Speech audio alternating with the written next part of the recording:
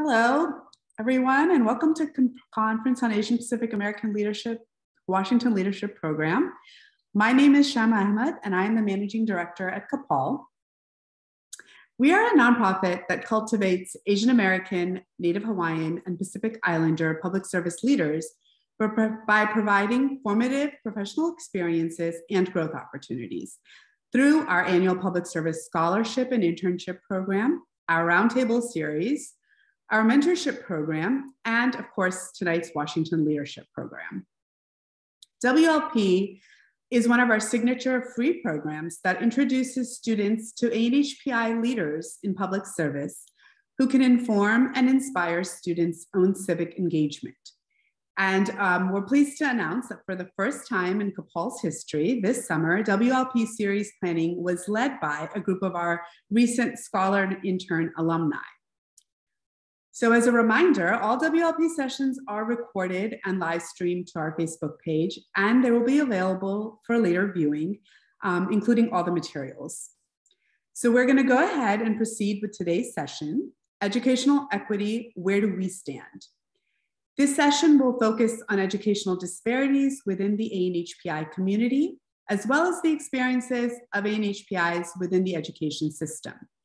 Topics will include the integration of AAPI history in school curriculum, affirmative action, and the model minority myth, as well as access to educational resources.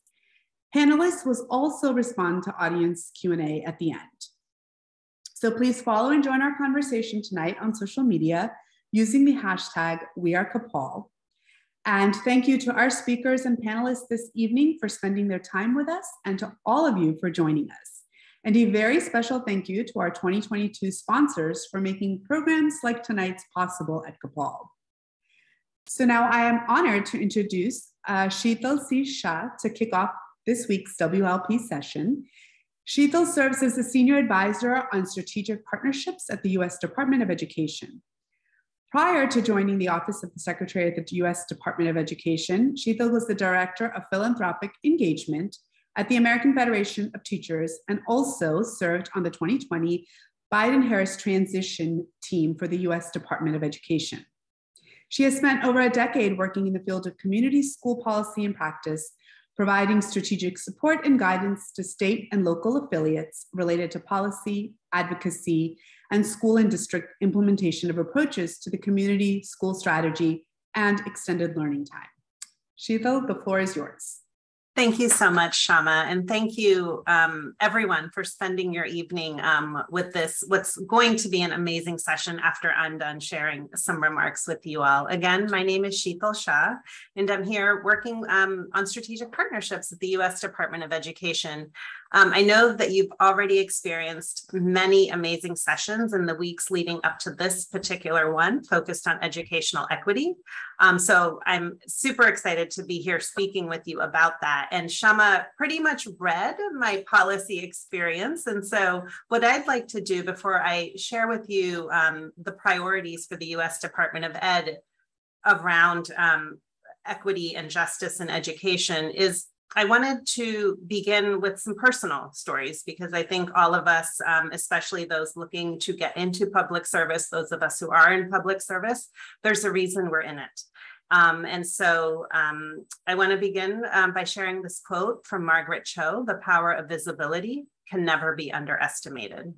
This, to me, is key to our efforts in education across races, ethnicities, and geographies. While we're here tonight focusing on our community, I do believe, and I know we all do believe, that everything that we do around equity and social justice is for everyone. And so a bit of my story. I came up through public education system, a child of immigrants from India. I grew up in a very small rural town in southeastern Pennsylvania. And until high school, I was the only non-white student. In high school, I was one of 3 Asians. The three of us were the only people of color. Stacy, my Vietnamese adopted friend, Jean, the daughter of Chinese immigrants who owned the one Chinese restaurant in our small town. All of us were accepted, but never really understood, nor did we have the space to share about our culture or life experiences that made us unique. It was easier to be invisible. The history we learned, the literature we read, the educators and adults standing in front of us and guiding us never truly reflected us. So, and I want to put a caveat in. I know that many of you, if not all of you, probably share the same experience and maybe have had a completely different experience. But for me, this is what sort of grounded me in wanting to work in public service. And yes, going back to my story, Stacy, Jean, and I, we were assumed to be the smartest, expected to excel in math and science. Substitute teachers thought we were foreign exchange students. And I will say that only one of us excelled in both math and science. It was not me. My preferred courses were Spanish and literature classes. And then another component for me, which became very visible in my sort of career in public education as a student, is how places were adept or not adept at engaging with families. And fundamental and core to my belief is families and communities are the foundation of how we receive and engage in education. And yet not once do I remember an educator or a school administrator engaging with my parents any differently than they did with other parents of my Caucasian peers. And yes, as a young person who was already different enough, this was great because I was able to fly under the radar. No one knew what my family was eating at home. I never brought it into school. But yet now in hindsight, and several years ago, I realized this obviously, it was a disservice to my educational experience. And those who actually were my friends in school, it was a disservice to them for not being able to engage and learn about our history, the good, the bad, as well as our contributions to society. And so, like I said, I know none of that is new to you. And to me, just fundamental again to educational equity, just to underscore are a few things. Across the board, we must engage with students in ways that they can feel connected and relate to what they're learning in school. Next is engaging with families so that you better understand your students, right? All of the adults in the school building should know about where their students, what the students are bringing into their school buildings rather. And then lastly, feeling safe and a sense of belonging. And again, none of this, the three things I outlined, are specific to our AANHPI community. It is important for all students and families. The first two, engaging students and families, is pretty self-explanatory. I wanted to spend a minute on the last one, around feeling safe and a sense of belonging. We know that there has been an increase in anti-Asian hate and violence. It's not new. And it makes me think, back to our parents and grandparents, those who came before us when they first came to this country. And it is now even more increasingly in our communities, whether you live in urban, suburban, or rural, it's impacting our students, and those students are going into our schools. So how are we preparing our school systems to support these students and families? And while I just shared some personal perspective, I want to underscore that with some of the key priorities from the U.S. Department of Education focused on equity in education for all students. A few top level items that we're focusing on, which are connected and relate back to what I shared, is supporting the mental health and well-being of students, diversifying the educator workforce, supporting these educators to work with a diverse set of students. So how are we preparing them in these teacher and educator prep programs? Language access and support for students and families, youth voice and engagement, and equitable grant programs. The U.S. Department of Education, our biggest and largest contribution to the public education system, is our federal grant programs. And so how are we ensuring that those are equitable? And so I want to dig in a little bit more to what I just shared. In terms of supporting the mental health and well-being of our students, we know that especially in our community and communities of color in general, mental health carries a stigma. We all know that. So how are we going to support the young people who may be coming into our schools with these mental health and trauma needs, right? Are we bringing in providers that are culturally responsive and acknowledge the homes and communities these young people live in, so they feel safe enough to share when they're at school with these mental health professionals? And going back to my point on violence and hate, what can our schools, and what do they have to do with supporting a solution to this violence?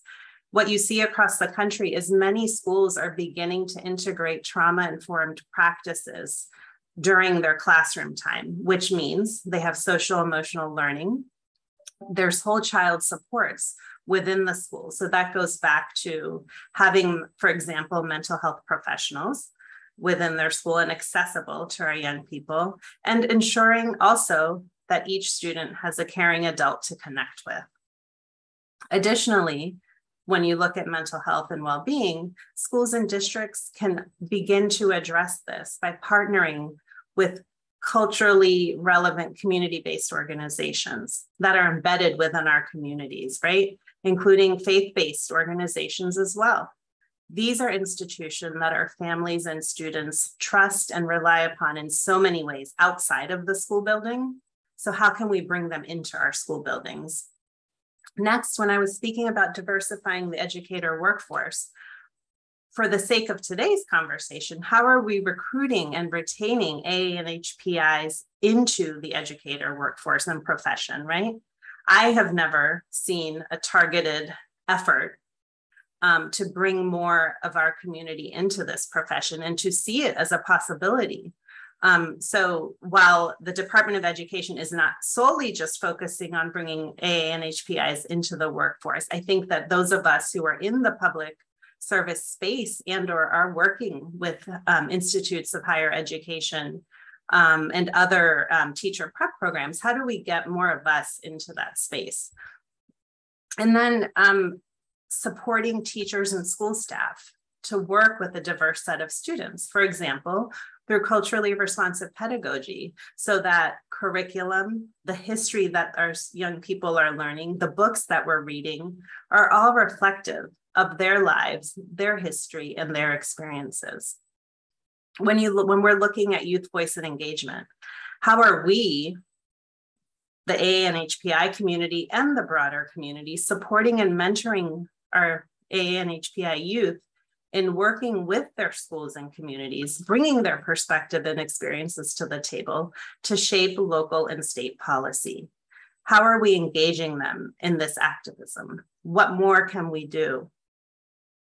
And then lastly, as I mentioned, around the federal grant programs, one of the things we're trying to do is really, how are we conducting outreach to the variety of communities so that they can have access to our grant programs, not only access and knowing about them, but then giving them capacity to apply for the grant programs that can support their communities.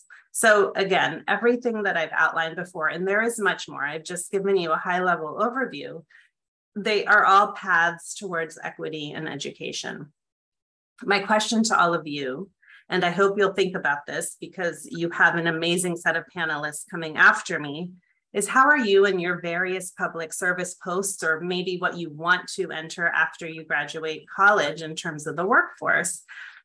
Hopefully it's in the policy field and hopefully it's in the education space. How are you going to help ensure that social policies, no matter education, health, or otherwise, that we put forth are reflective and supportive of our own extremely diverse community, right? AANHPI, there's so many letters in that represent so many of us in a variety of different ways. We must work to ensure visibility of our community in an effort to have better policies and educational equity and justice for those young people who have yet to even enter the public education system, as well as for those who are there now and are seeking and need support. So I will pause now, as you, like I said, have an amazing group of panelists who are going to do more than pontificate and share stories, but actually, I think, provide you with some real concrete examples of how we together can really strive towards educational equity.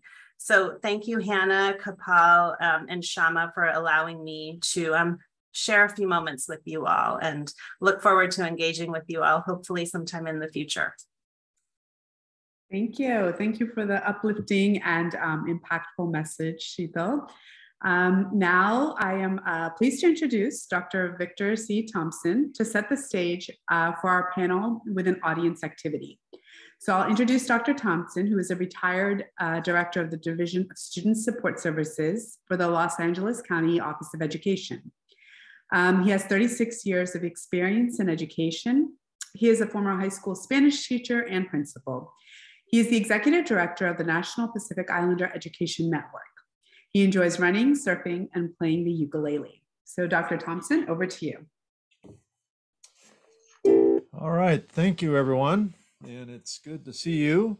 Aloha from the islands of Hawaii, and Yakwe from the Marshall Islands, Bula from the islands of Fiji, and Talofa from the island of Samoa, which is my island. But what you're going to need for our activity today is you'll need a ukulele, or you can play the air ukulele. Okay, so everybody ready? Here we go. And yes, this document is downloaded in the chat for everybody, so you can take a look at it there.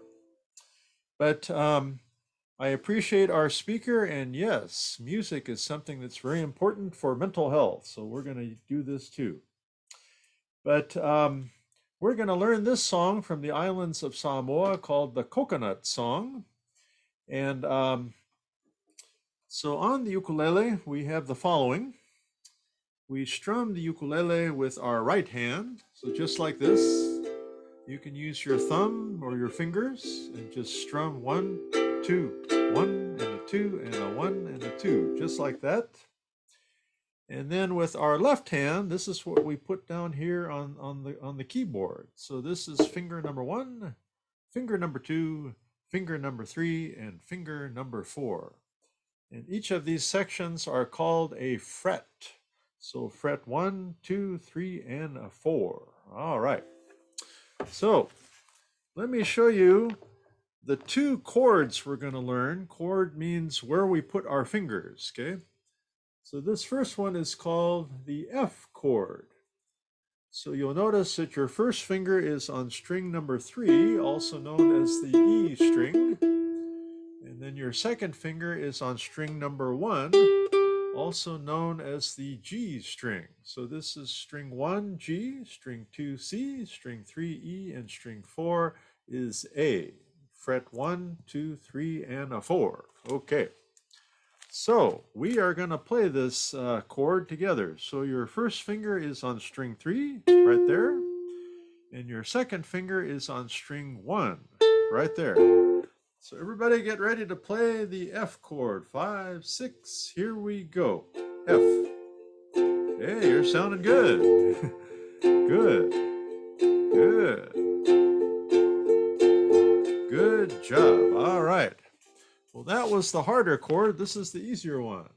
This is called the C7 chord. So your first finger is on string number 4, okay? Fret number 1. So again, your first finger comes right here on string 4, and let's play the C7 chord. 5, 6, here we go. C7, 2, 3, good. Now get ready for the F. You're gonna, okay, here we go. 5, 6, here's F, F. C7. Good work. All right. So notice here on our music, it says F, 2, 3, 4. So the 4 there next to the F means you strum the ukulele 4 times. And then the next one says C7, you strum C7 4 times. So it's just like this. F, 2, 3, 4, C7, 2, 3, 4, and an F, 2, 3, 4, C7, 2, 3, 4. The amazing thing, friends, you just played the ukulele. Okay, fantastic. So at the end of the song, let me see if you can bring that down to the end. Yeah, that's it. Thank you. It says ending F. So we play it like this, F. It goes like this, 1, 1, 1. So you just go 1, 1, 1. That's on our F. 1, 1, 1. And 1, 1, 1. All right. Well, let's get ready to play, everybody. Everybody got your ukulele ready? This is a song very traditional from Samoa, and it talks about the coconut. There's quite a few coconuts over there. Also talks about the rice. The people like to eat rice, as well as the taro root. All right, here we go. Everybody on the F. 5, 6, here we go. F, 2, 3, 4, C, 7, 2, 3, 4, and an F, 2, 3, 4, C, 7. Get ready to sing. Coconut, keep going. Coconut, coconut, coconut. He say, every morning when I wake up, I drink my coconut. 2, 3, 4, C, 7. Keep going. Every evening before I sleep, I drink my coconut. Keep going. C7. Here we go. Coconut. Coconut. Coconut. Coconut. He say, my mama, she cooks rice with the coconut. 2, 3, 4, C7. 2. Keep going. My auntie, she cooks taro with the coconut. All right, you're doing it. Here we go. Coconut.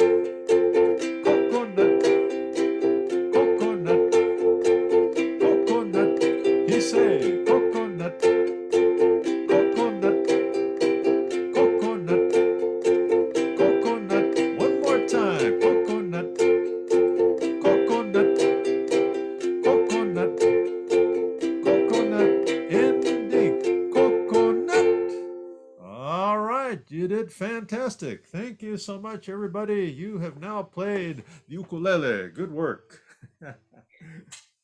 Thank you. Thank you for that fun activity. I think I'm going to have to find my ukulele. I think there's one stashed somewhere in my daughter's closet. So now the moment we're all been waiting for. I'd like to give a warm welcome to Rebecca Lee, who will be our moderator for this panel. Rebecca serves as the Deputy Director at the White House Initiative on Asian Pacific American, Native Hawaiian Pacific Islanders. She was previously the Communications Director for the initiative under the Obama administration. And she's also served as a small business owner consulting for AANHPI organizations. She served as the chair of CAPAL in 2013 and is also the co-founder of an anti-bullying nonprofit, Act to Change. Rebecca will be leading the discussion and the Q&A tonight. So Rebecca, I'm handing it off to you. Thank you so much, Shama. And what a pleasure it was to be part of the very fun musical learning activity led by Dr. Thompson, and also to hear from my federal colleague, Shital Shah from the U.S. Department of Education a while ago. I am so delighted to moderate CAPAL's Educational Equity panel tonight.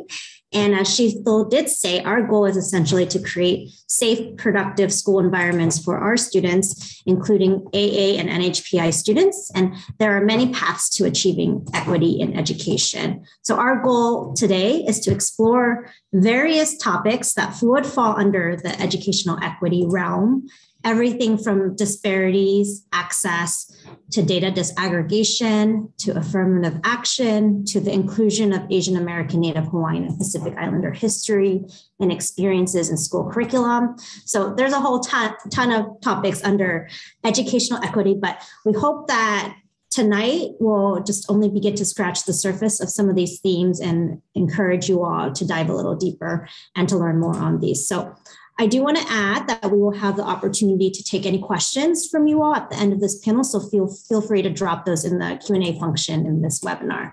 So without further ado, I wanted to introduce our very esteemed panelists tonight. First, you've already met Dr. Victor Thompson, who serves as Executive Director of the National Pacific Islander Education Network. Welcome, Dr. Thompson.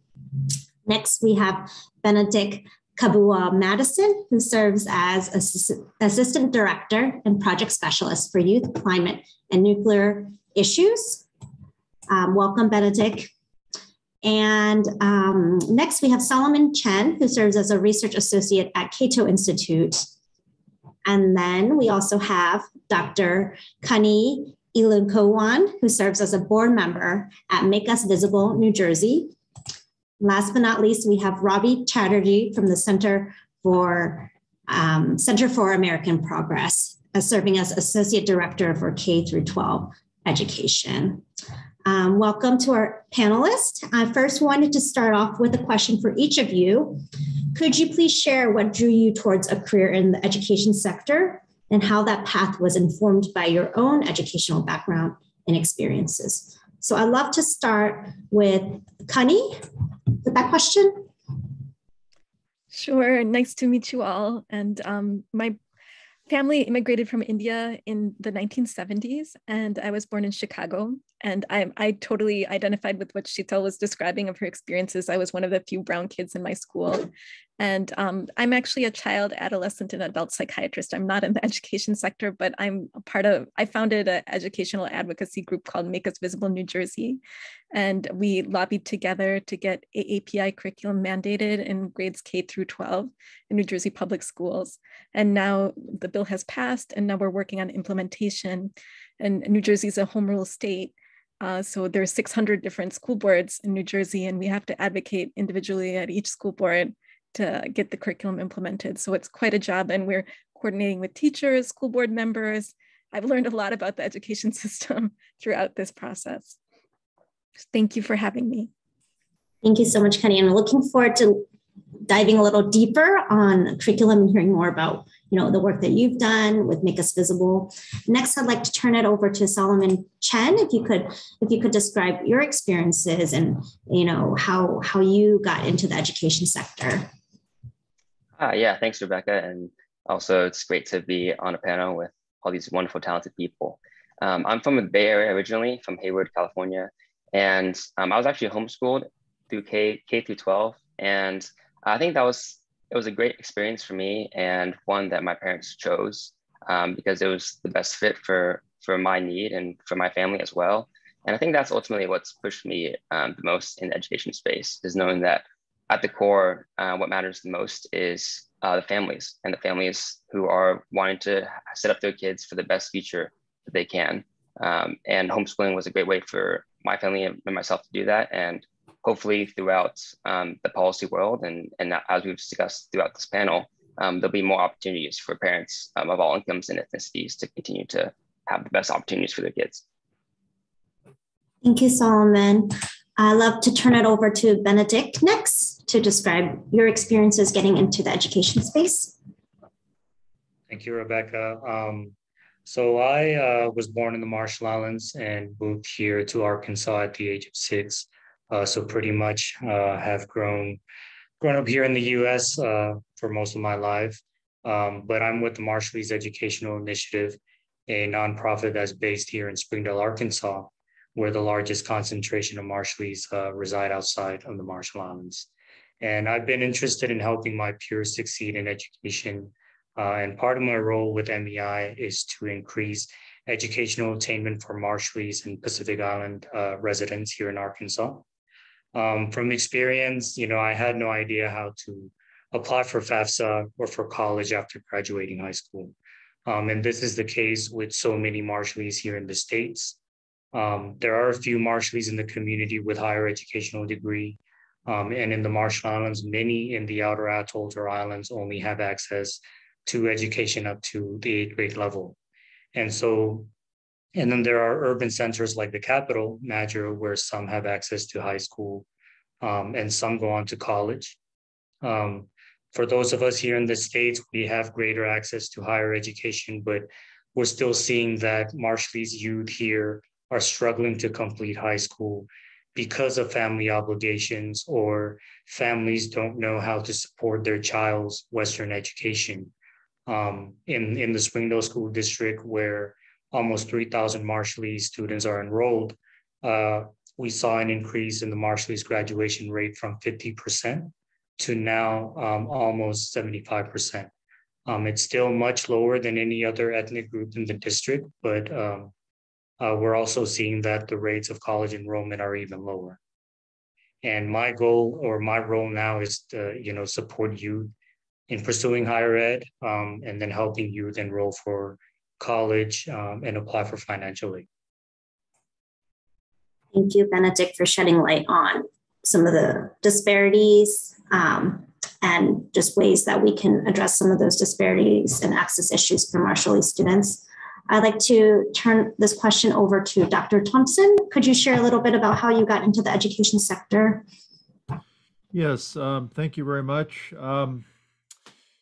I think the main reason that I entered the field of education was I had tried to become a doctor like my parents, become a doctor or nurse, but I was not very good at math and science. So I was not a very good reader. So I had the opportunity to spend a couple of years in South America, and I learned the Spanish language, and then actually learned 3 languages there, and decided that maybe I should become a language teacher. So I did major in Spanish. I was a Spanish teacher. But I found that with education, I think similar to medicine, it's an opportunity to be a servant leader, to help others. And that is why I entered this field. And again, it's just an honor for me to work with students and with the school community and with the parents. So thank you. Thank you, Dr. Thompson. Thank you for your service as an educator through your career. Last but not least, Ravi Chatterjee, would love to hear about your path to getting into the education sector. Yeah, thank you, Rebecca. And again, like some others have said, it's really an honor to be on this panel with so many great voices and experts. But I will say, yeah, so kind of like Shital had mentioned and Dr. Kani had mentioned as well, like I grew up as, Indian male in North Carolina. There was definitely not a lot of students who looked like me, certainly not a lot of teachers that looked like me. So I think I remember a lot of my high school experience being one of kind of erasure / assimilation to a certain extent. And, I'm glad to see that there's a lot more pride and I think voice right now around lifting up the Asian American and Pacific Islander experiences. But really what I think, catapulted me into working in education is while I was in college, I had the chance to teach a couple times during my summers as part of a kind of service learning program, and I really loved it. And so I became a teacher after college, and I taught 5th grade for 2 years in Phoenix, Arizona, and then I taught English in South America as well. And all those experiences really kind of lifted up this idea of, it was popular then to say there was an achievement gap, but really what I saw is there's a opportunity gap, right? Like it's not so much that folks were not achieving at similar levels because of any kind of desire. It was truly like some communities were given way more opportunities than others, and a lot of that, depended on the wealth of the community or, some of the resources that they had. So that was kind of what really pushed me into pursuing then a career in policy. And, that was what I got to do when I worked in the House of Education on the Education and Labor Workforce and some of the issues I deal with now at the Center for American Progress, really looking at how do we address the opportunity gaps and make sure that resources are actually equitably distributed among the students in this country. So, yeah. Thank you, Robbie. And how amazing that you took what you learned in the classroom and you brought it into policy and advocacy. So would love to dig a little deeper there, Robbie. You and your team at the Center for American Progress released a report earlier this year on educational disparities within AAPI communities. Could you share a little bit more on those major findings that emerged on access and attainment disparities that should be informing education policies for AA and NHPI communities? Yeah, absolutely. And just to kind of like highlight a little bit of the why we released that report. And I think this isn't probably news for a lot of our panelists and then the participants here, but a lot of times when we do talk about educational inequities, we're not always talking about Asian American and Pacific Islander communities. I think they, for a variety of reasons that I'm sure we'll discuss throughout, the next hours, that they are often overlooked, despite the fact that they're like the largest growing group in the country. But one of the things that comes with that is there's also a huge wealth disparity within the Asian American population, and there's a huge amount of diversity within and between the Asian American and Pacific Islander communities. So I think a part of the reason we wrote that report was to sort of start to lift up the fact that there are different and unique needs, and the kinds of solutions that are offered sometimes could be better crafted and better tailored. But what we really found in our report is that, again, you are talking about a huge amount of diversity within and between the Asian American and Pacific Islander communities. And when you are talking about a lot of these students, you're talking about students with multiple, what you could almost say are like marginalized identities. Many of these students are food insecure, they're housing insecure, they are students with disabilities, they're English learners, they're refugees, they're students experiencing mental health needs. But what we found is that sometimes gets missed, it gets overlooked. I think a lot of times we've seen that the referral rates for Asian American and Pacific Islander students for special education services are not comparable to their, white, Latinx, and Black counterparts. We also, know that there is a need for better translation services. Asian Americans actually comprise the second largest group of English learners in the country. And so that was something we found as well. The other things that leads to is just that there's sometimes missing of these students for services and supports can lead to then differences in attainment. And one other thing I wanted to note from our report that we found is that, in particular, Pacific Islander students and Pacific Islander boys, they actually endure a lot of disproportionate amounts of discipline. So they're suspended and pushed out of the classroom at very high rates compared to their actual population within schools. And that leads to a lot of cascading and kind of domino effects. Some of the differences we found in our reporting was just that if you look at the dropout rate for Asian Americans, it was around 2%, but for Pacific Islander communities, that was 8%, right? So that's 4 times the difference. And then if you look at, the amount of 25 to 29-year-olds who had a bachelor's degree among Asian American communities, that was around 71%, which is quite high. But then when you disaggregate it a little further and you look at the same rate of bachelor attainment for Pacific Islanders, it was 22%. So you really do start to see that these differences in how students are treated, kind of the resources that they're given, and the counseling and opportunities that they get really then manifest themselves in graduating and post-secondary attainment. And one other thing I would say is that it really is, it's very dependent, and I'll wrap it up because I know we want to get to the rest of our conversation, but it is really dependent in many cases on sometimes the amount of resources and the wealth of the community. One other stat I will just give is that, access to rigorous coursework is a thing that we talk about a lot in our work. And what we found is actually about 6% of Asian American students nationally attend a high school that has 0 AP courses, which actually that's not a crazy stat. That makes sense given about the national rate. But when you look at a state like Minnesota, 19% of Asian American students were attending a high school with zero AP courses. So, and then when you look one layer further, Minnesota actually has a very huge population of Southeast Asian Americans. There are lots of Laotian, Hmong, Cambodian, and Vietnamese populations there who tend to also be resettled or refugees and are, again, communities with limited resources.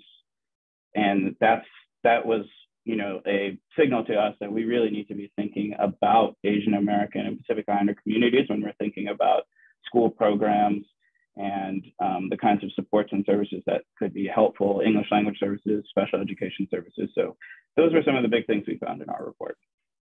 Thank you so much, Robbie, for that just very comprehensive overview. You know, as we know, our communities are overlooked and understudied, and it's so important that we are disaggregating, studying and disaggregating that data. You know, there's incredible diversity, like you mentioned, over 50 ethnic groups represented in over 100 languages and dialects spoken. So, you know, we really need to study our communities so that we're able to, you know, have targeted, culturally competent approaches and resources.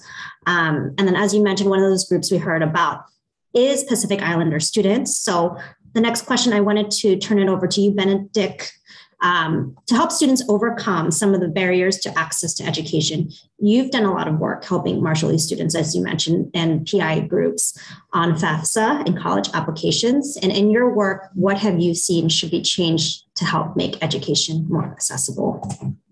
Mm-hmm. Yeah, so I often will ask Marshallese high school juniors or seniors, you know, do you plan to further your education after high school? Some will say yes, and others will say no because of the cost. And so college should be made more affordable. Marshallese in the States, we qualify for Pell Grants, but we don't qualify for federal student loans. We also do not qualify for work study. And those who do go on to graduate school don't have access to Pell Grants. And so they're stuck having to figure out how to financially support their education.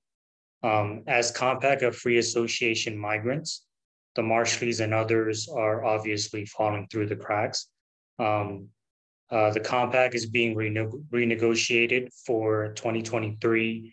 And I think this is a perfect opportunity to address some of these challenges or disparities. For those who are not aware, the Compact of Free Association is a treaty between the United States and the Marshall Islands. And it exists because the United States chose the Marshall Islands to test 67 large-scale nuclear weapons from the 40s up until 1958. And so the compact allows Marshallese to travel to the United States without a visa, but not enough is done to help families succeed here in the States. You have adults who are working unskilled factory jobs. Families live paycheck to paycheck. So families are depending on starvation wages. And so it's nearly impossible for Marshallese families to save enough money to send their children off to college. Pell Grants help at a 2-year community college where tuition is low, but not so much at a 4-year university. And it does nothing for those who make it to graduate school. So I think to address these disparities, Marshallese students need access to scholarships. And I think the US government should provide grants to Marshallese students for college aside from Pell Grants. So this way families can afford to purchase laptops and internet, which is necessary for students to succeed. And also professors and teachers need to be educated on the history, educated on the culture. Why are we here in the first place? Because when people do understand why we struggle, they are more likely to be understanding. They're more likely to help us succeed. And so more needs to be done to educate non-Marshallese about the Marshallese experience. The legacy of the nuclear testing is still an ongoing issue. We're still experiencing that today, even though testing ended 6 decades ago. Thank you so much for sharing, Benedict, and just shedding light on just issues of affordability and some policy solutions there, as well as the need for broader education of the history and culture of the Marshallese. Next, I will switch gears a bit. Solomon, in your work, how have you seen the issue of school choice impacting educational access and opportunities for AA and NHPI students? Thanks, Rebecca. And yeah, I'm affiliated with the Cato Institute, although these opinions are my own and not official institutional positions. I think our current public schooling system is built off of this noble idea of one size fitting all students. And I think all of our panelists would agree that unfortunately, it's not quite fitting all of us. And we talked about, I liked what Robbie said about opportunity gaps. And at its core, school choice is talking about restoring agency to families instead of sticking within our current structure, which is 44% of most public school revenue comes from local housing. And we could have a whole separate panel about the history of racial segregation and the way that school attendance zones and housing regulations really prohibit, particularly students of color and homeowners of color, from accessing school districts. And really what school choice is saying we want to restore those agencies and give those funds directly to the families so that each student can pick the education that's best suited for them. When we talk about broad systems, they are, in theory, should work for most people, but unfortunately for those, particularly within a minority culture, there's less of a political voice, there's less of a representative voice, particularly within school boards and school districts. And school choice is one way that families can get direct access to allow for individual decisions. Kind of building off of my own experience as a homeschooler, it wasn't because necessarily that my parents didn't like public schools or because there's some sort of animosity against other families, but just the fact that each student is an individual, and that goes beyond ethnic groupings as well. We talk about kind of diversity, and it goes all the way down to the individual. And so ultimately, our current system doesn't have room for flexibility. And so what school choice is saying is that our government policy should reflect more emphasis on the student and the family, rather than still staying to the district structures and trying to work within a system that has a history of systemic racism and doesn't really enable students of color within that structure, and really saying, let's break open that and open it up to directly to families. So school choice is it's not a panacea, it's not gonna solve every educational gap, but it's really the start and a tool that can be used. And it's not quite widespread, but it's been increasing over the last couple of years, particularly as we've seen during COVID. And study after study has shown that school choice benefits low-income families and students with special needs, which makes sense because as we describe at Cato, wealthy families already practice school choice. You practice school choice when you decide to buy a home in a great school district, as opposed to buying a home in a different school district. Or if you buy a home, you can send your kid to private school because you have the funds. And so what school choice is saying is that all families should have the opportunity, not just those with means. Thank you, Solomon, for sharing why you think school choice is a potential policy solution to addressing educational inequities, and also wanted to open up to the whole panel if there were any responses to what Solomon did present around school choice.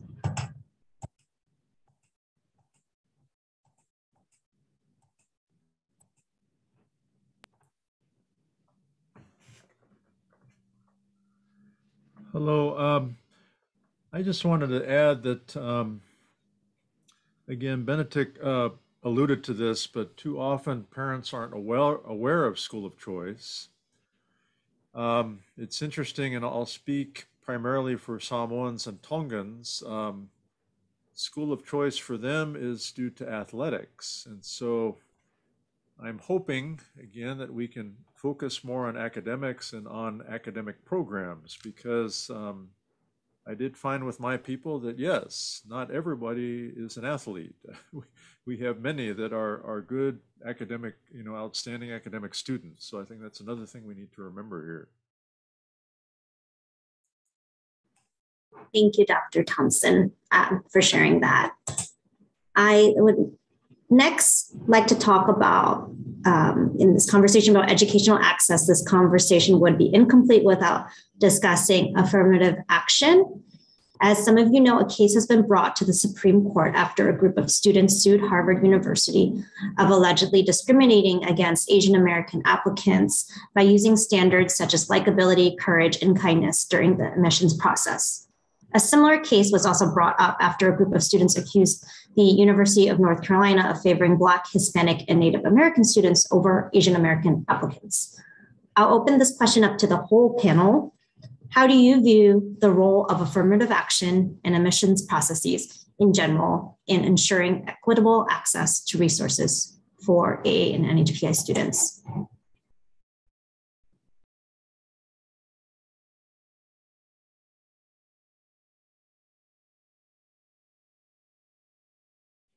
Well, I favor data disaggregation for admission processes because students get a choice of choosing Asian American, but we see there's wide inequities in Asian American and NHPI populations. So I think it would be a great advocacy to try to advocate for data disaggregation for admission processes.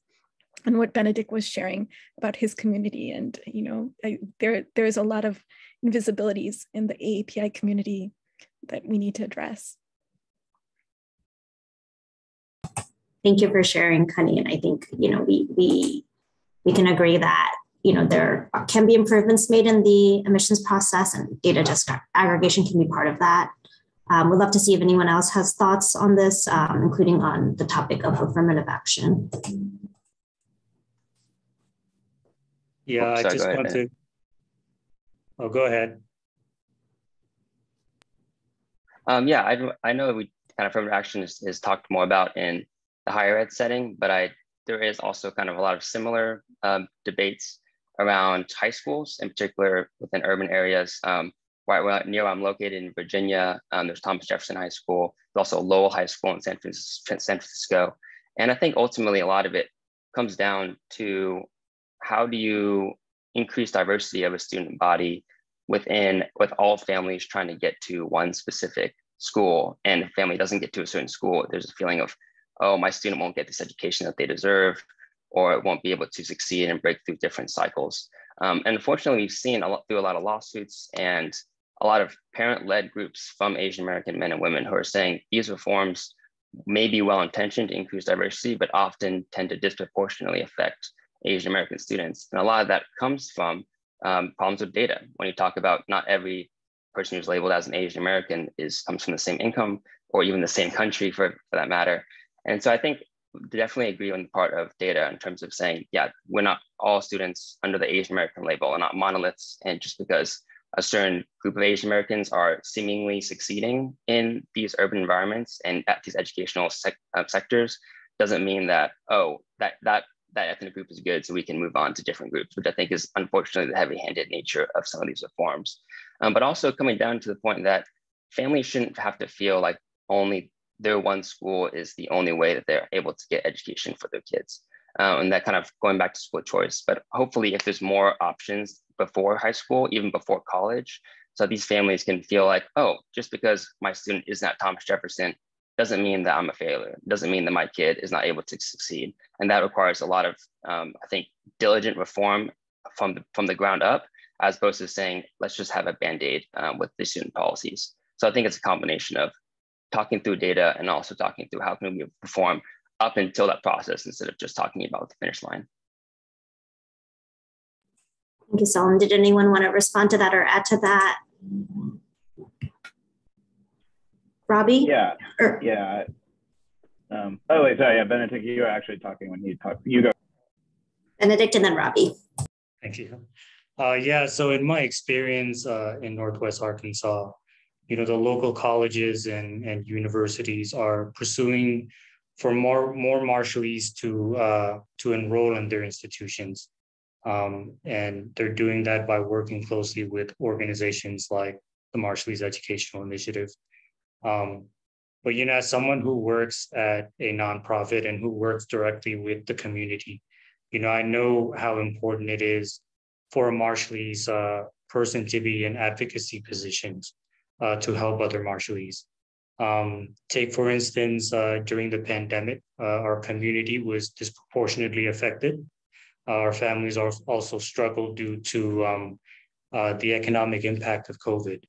And, while several organizations offered housing or utility assistance, for example, Marshallese had trouble accessing these things or these services due to technology issues and also language. And so Marshallese residents have always felt more comfortable working with our organization because, it is staffed by people who look like them, speak like them, and who understand them. And plus, we understand the barriers that affect the community, which makes it easier for community members to seek assistance from Marshallese versus a non-Marshallese.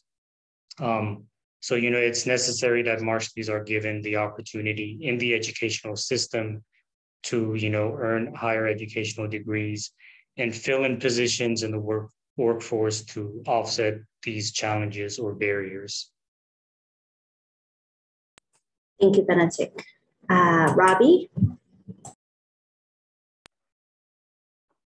Yeah, I mean, I would just echo kind of like what some of the other panelists have been saying. I think affirmative action is by its default a complex issue, but I think some of the ways that it is implemented and exercised now doesn't necessarily take into account the as people are saying, the different kinds of needs of certain communities.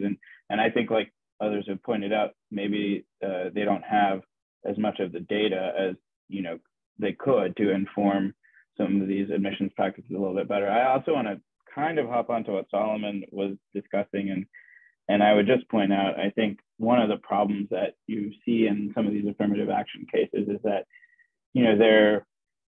it's almost used as a wedge issue between, I think, the Asian American, Black, and Latinx communities and Indigenous communities, because I think they only categorize so many places as being elite, right? So I think like that in and of itself is a problem in the community that, I think could be addressed, as Solomon was saying, kind of in two ways. One, from the top down and industry kind of admissions practices, but also I think in the communities themselves, I think there can be a reevaluation of like, it is a success to go to a statewide college system, and it is a success to get a good advanced CTE degree, or some of these other kinds of options that are, also pathways into post-secondary success.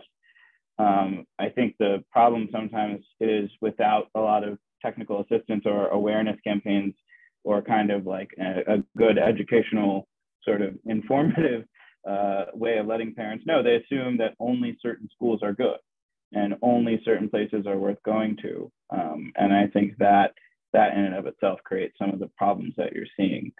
So I would just note that. Thank you so much for sharing, Robbie. Dr. Thompson, I saw your hand was up. Did you have anything else you wanted to add? Yes, I just wanted to focus on the words that were used in the Harvard University situation here, but it talked about likability, courage, and kindness. And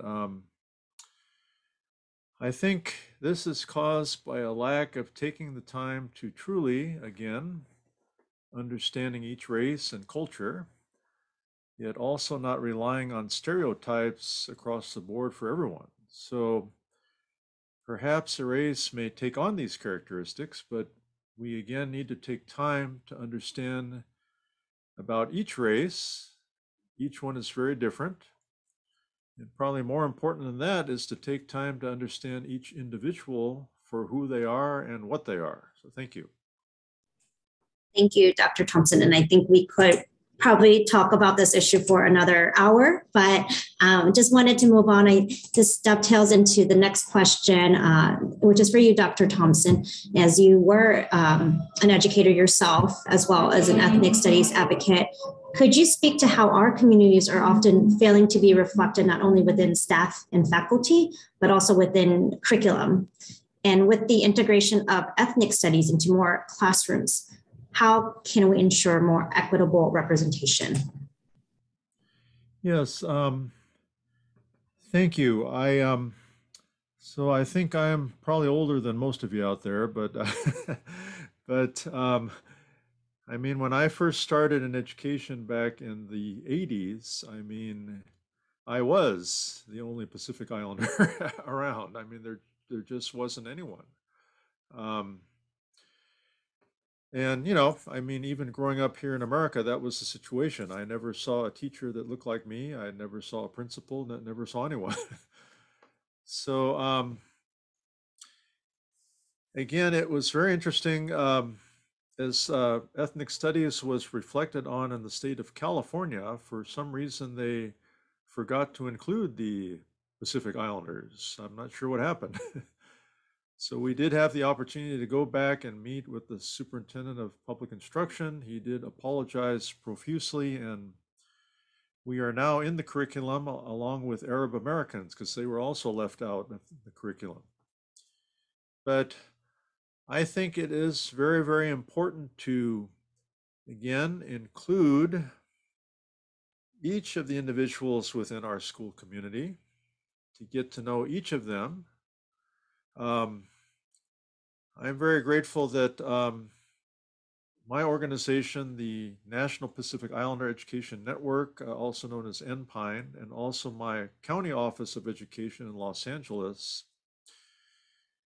we again strive very hard to get to know one another, to support one another, understand what we're thinking, what our backgrounds are. And one of the things our organizations did was we participated in all of the heritage functions within the school district and the office. So this included African American, Hispanic, as well as Asian and Pacific Islander.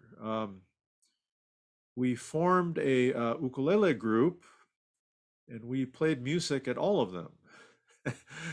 And so again, the reason I mention this is these were our efforts again to get to know one another and learn more about where we're from. But we just have tremendous histories within all of our countries, our island nations, and it's so important to get to know one another and learn about one another. It just creates a much richer curriculum. Thank you.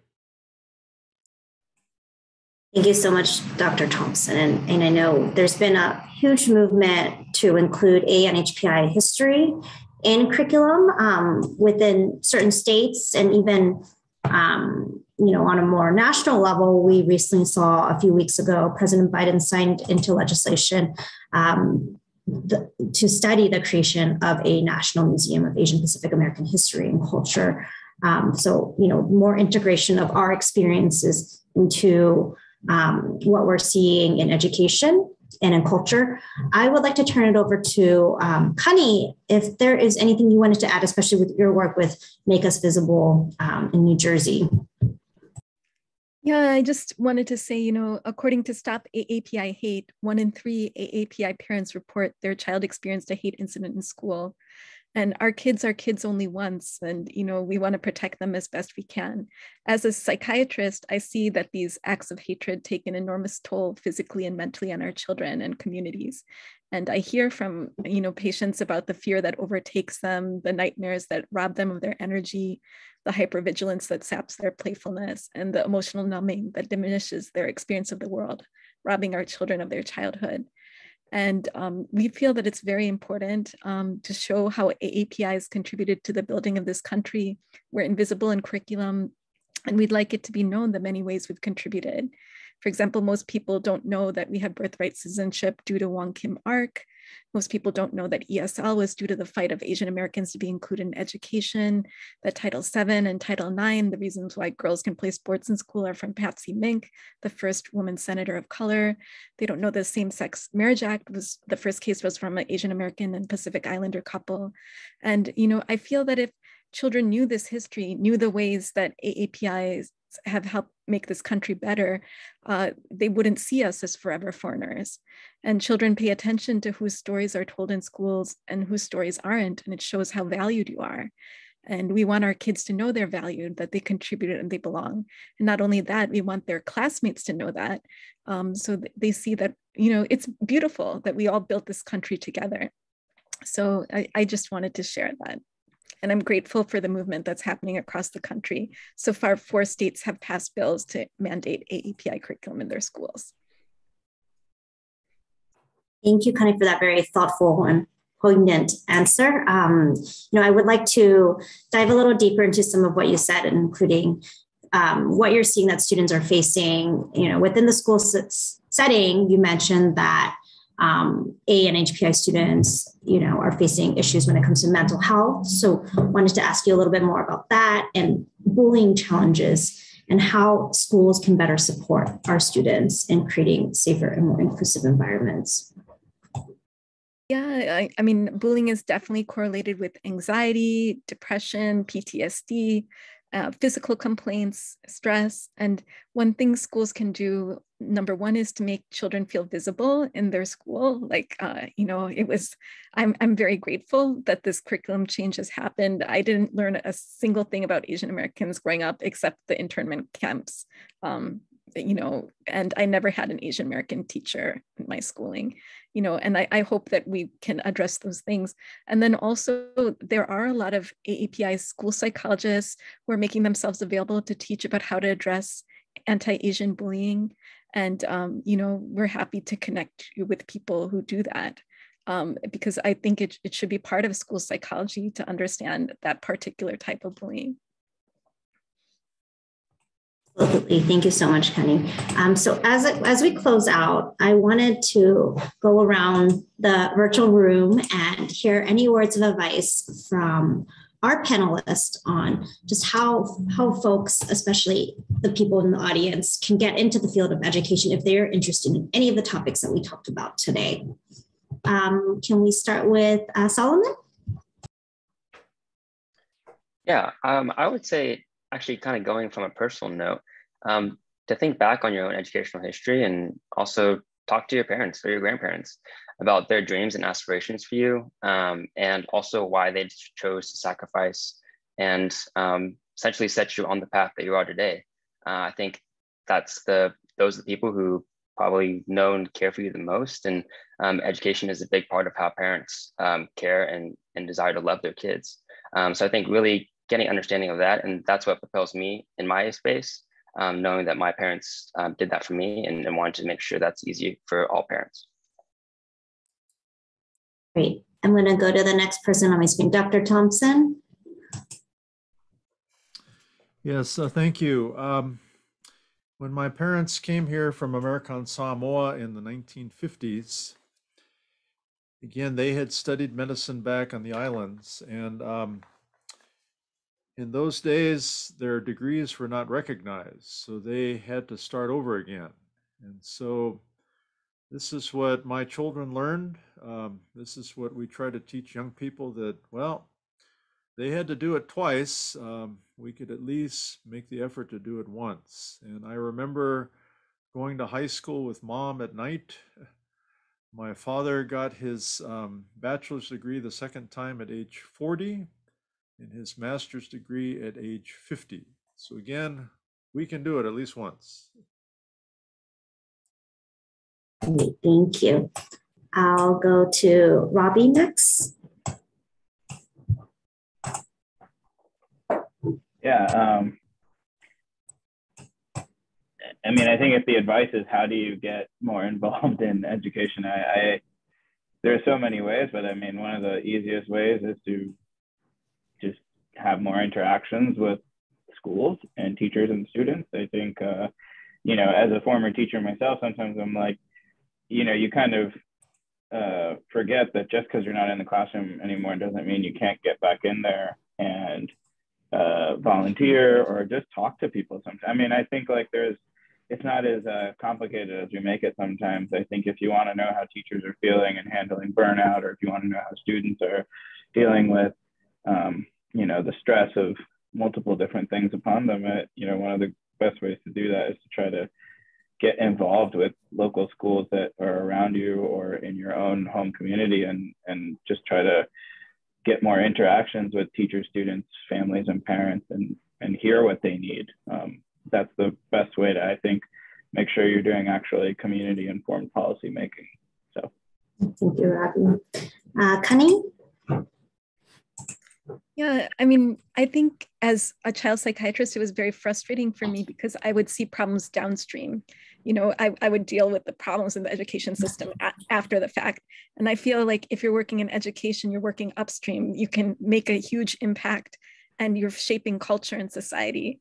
So I agree with what Ravi was saying, to get involved with your schools. And even if you made a choice not to go into education, it's not too late to get involved, because really, like, our kids are our future. And, it's, I think, the most vital and important field. Thank you. Last but not least, Benetick. Yes, there are so few Marshallese who are in education. We need Marshallese teachers, professors, and educational support staff like counselors. So my advice to Marshallese as well as the Pacific Islanders is, please enter the field of education because we need more of you. Thank you all. I'm going to transition over to our Q&A section. I think we have a few Q&As in the function. So if you have any questions, please feel free to drop those in on the Zoom screen. So I'll first go into, we have a question from Lashmi O'Brien. Thank you so much for organizing this. I am a teacher in a public school system in Kentucky. My question is how leadership or is there leadership or organizations that support AAPI teachers? In Kentucky, the site-based decision-making SBDM law from the state does not allow Asian American teachers to be on the site unless 8% of the students are of the teacher's ethnicity. Also, Asian American teachers are not considered minorities, as I understand it, but I may be wrong. It is a very difficult position to be in when leadership positions are passed over. So how can minority teachers support minority students when teachers themselves face discrimination, and what can teachers do to support themselves against such discriminatory practices? Would anyone on the panel like to answer Lashmi's question?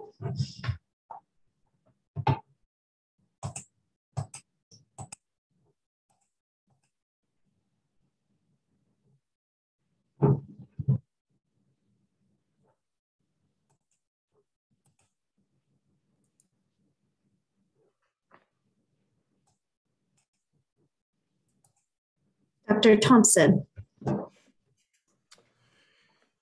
Yes, in this case, I would approach the leadership of your school or school district and basically confront them on some of these shocking situations here.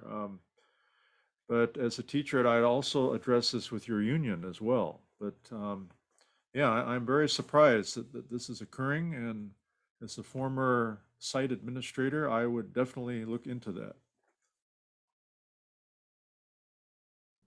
Thank you, Dr. Thompson. And I'm very sorry, Lashmi, that you are going through this, but we hope that you'll be able to bring this up, as Dr. Thompson said, to your union and to other folks.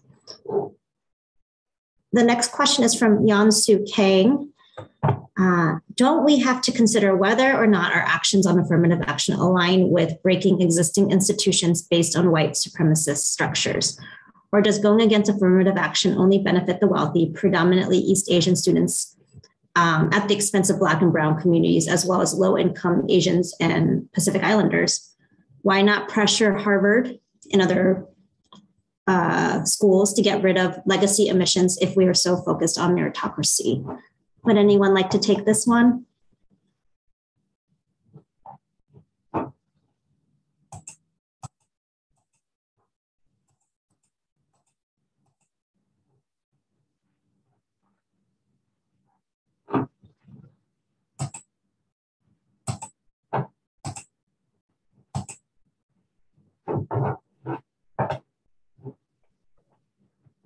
I'll just note that I think there's a lot of agreement about getting rid of things like legacy practices on institutions of higher education. They are very much kind of a structure of white supremacy and land ownership and wealth that are concentrated wealth in this country. So Yeah, I mean, I to the first part of Yansu's question, I agree. I think that's what makes it a very complicated issue, is that, you know, there's definitely some data and other things that point to affirmative action being, like I said, a wedge issue, and it's kind of being used by, I would say, some of the wealthier kind of, say, East Asian and South Asian communities, when it has been shown to actually really benefit some of these other communities that you mentioned in your question stem. So I'm not really sure on, you know, what is the right answer here. I think, though, for your other question, getting rid of legacy admissions is definitely a worthwhile practice. Thank you, Robbie, and thanks for the question, Yansu. Last question we have is from Danielle Mangabat. As a public high school student in New Jersey, the only time I learned about Filipino American or Filipino history was briefly about the war and how President Taft called us little brown brothers. The way that history was framed really depended on a Western colonizer mindset. For example, Filipinos who were defending their own land were labeled rebels in our textbooks. While we do not need the addition of AANHPI curriculum, in our classrooms, how do we unlearn harmful narratives about our own communities in classes such as history, English, etc.? Would anyone like to respond to Danielle's question? It's great to hear from you, Danielle, as a public high school student in New Jersey. And I totally agree that it has to be well done and sensitively done. And, you know, that's why we're advocating for AAPI curriculum professional development across New Jersey. And they're both free and virtual options. And yeah, teachers have to learn about this colonizer mindset, and they have to learn about model minority myth too. You know, one of my friends and fellow advocates, she's a 5th generation Chinese American, and her daughter had a learning disability, and she wanted an IEP for her child. And they told her, your daughter doesn't have a learning disability, you're just a tiger mom. You know, and these kinds of stories are unacceptable. And, you know, so there's a lot of work to be done to teach teachers and administrators about colonization and model minority myth. And that's why we think professional development is very important. There are a lot of also curricula available, free curricula available, but we think that professional development is also very much necessary. And we're grateful that there are free virtual professional developments available, as well as paid options that are in person.